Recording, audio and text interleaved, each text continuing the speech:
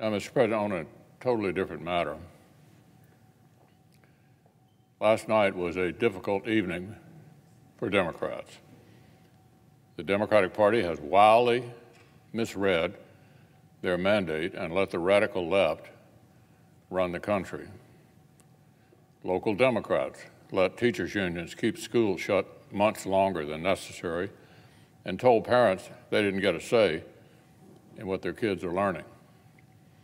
Washington Democrats have supercharged inflation, recreated welfare without work requirements, and made America significantly less energy independent.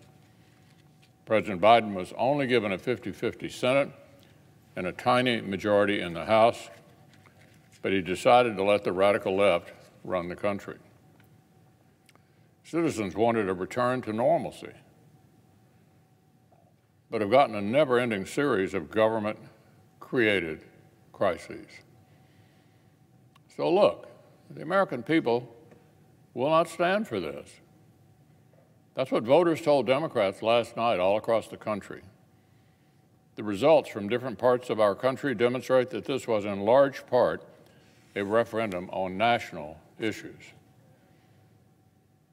But it's not too late. Democrats should listen to the voters. Drop this reckless taxing and spending spree and stop trying to ram through a socialist transformation that the American people never asked for. The radical transformation that Democrats are writing behind closed doors would compound every mistake their party has made.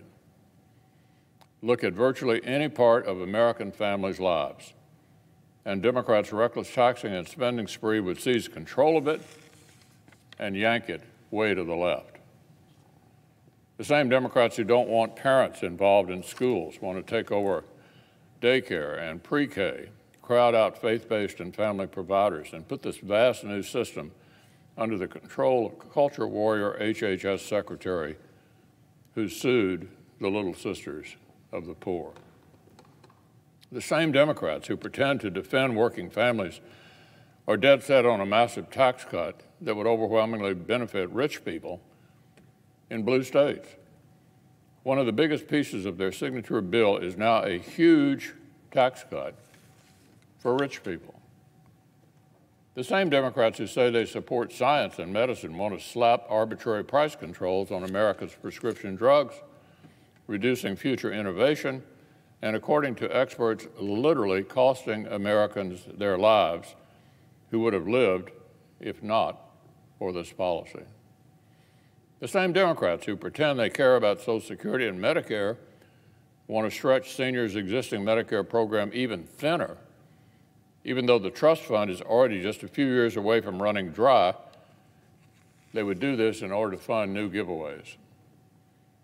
The same Democrats who talk a big game about competing with China wanted to raise taxes so high that our own American industries would face a higher tax rate than businesses have to pay in communist China. The same Democrats who are still trying to sneak forms of amnesty into this bill also want to make illegal immigrants eligible for new welfare. The same Democrats who pretend they are forward-thinking on energy issues want to hammer the U.S. economy with painful regulations while bigger emitters like China just keep on emitting. Maximum pain for American families and no measurable gain for emissions or the climate.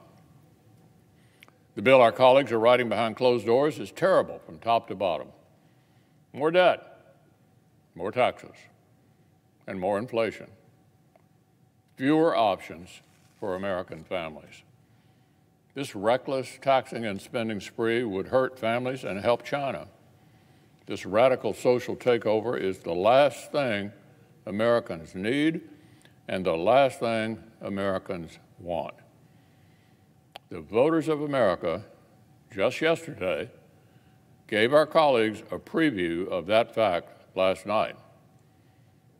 It's not too late. They could still pull back from the brink while they can.